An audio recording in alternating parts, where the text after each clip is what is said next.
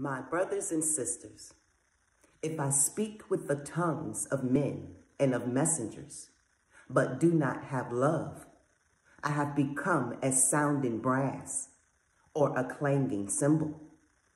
And if I have prophecy and know all secrets and all knowledge, and if I have all belief so as to remove mountains, but do not have love, I am none at all.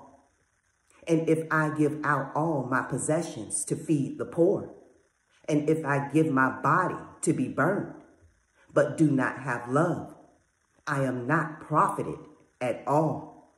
Love is patient, is kind. Love does not envy.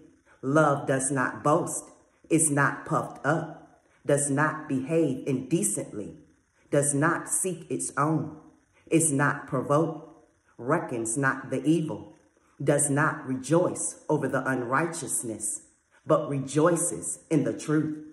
It covers all, believes all, expects all, endures all. Love never fails.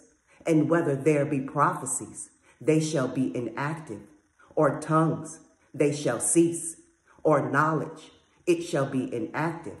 For we know in part, and we prophesy in part. But when that which is perfect has come, then that which is in part shall be inactive. When I was a child, I spoke as a child. I thought as a child. I reasoned as a child.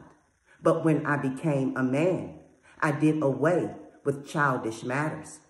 For now we see in a mirror dimly, but then face to face. Now I know in part, but then I shall know, as I also have been known.